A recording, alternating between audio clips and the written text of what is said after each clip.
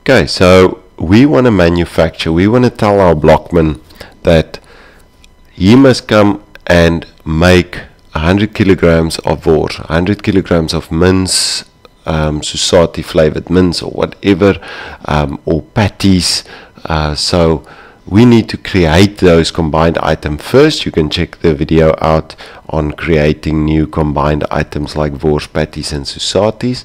And then once that is done, we can now on the top click on stock, click on the manufacturing tab there, and you will see the list that's here is everything that is linked or that is a combined item. So I'm just going to search for my patties.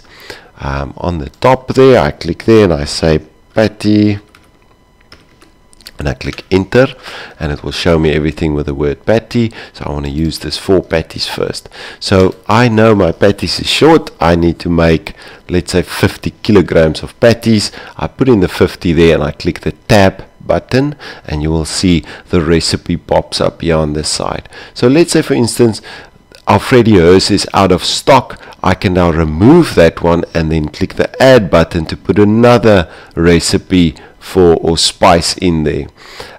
Or I can now decide, okay, you know what, for this recipe, for this instant, I want to add jalapenos to it. So I can just add new line, and it will ask me then for that new line, and it will get added into this item. I'm just going to take it out, and remember, this will just be for this first time or this time that you're doing the manufacturing. It's not going to change the 4 patties ingredient list.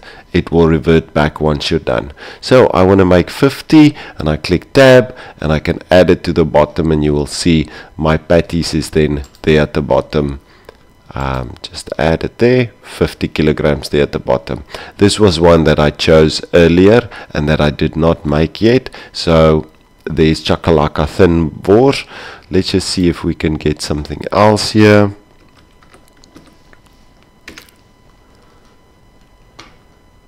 Okay, let's take this one. So you will see, to get that, we have all this ingredients. So if I want to make 50 kilogram of that, I click tab and I say add. So now my list can grow. So this is basically the list that I'm giving my blockman on Monday. Go and make all these quantities for us. Now I print this summary.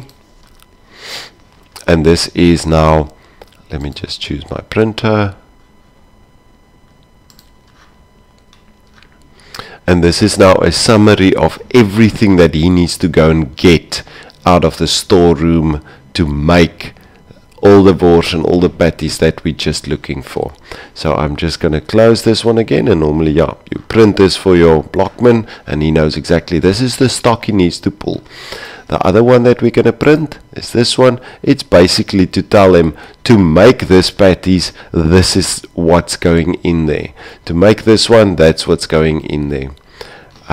And then once he's done, he can also sign it off and bring it back to you and say, okay, I've actually made 20 kilogram, 50 and 50 of that. So I want to put this now out of my ingredients, pull it out of my ingredients and put it in my actual stock. The moment I'm done there, I can click process. If you know you make this amounts every week and you don't want to add it every week, you can now go and give it a name and say Monday processes and save it. The next time you come in here, you just open this one up and you click on Monday processes and it's in there, and you can just open it up and it will bring this up and you can print it, print that one. Once they're done, you come back, you open it up and we click process. The moment I process this, it will take all those items, ingredients, and go and put it on the shelf as if you have 50 kilograms of the specific items that was in the list. Once those items are done on the shelf and they sell it, it will go into a minus until you process again, and then it will just tally up until to whatever you have on the shelf again.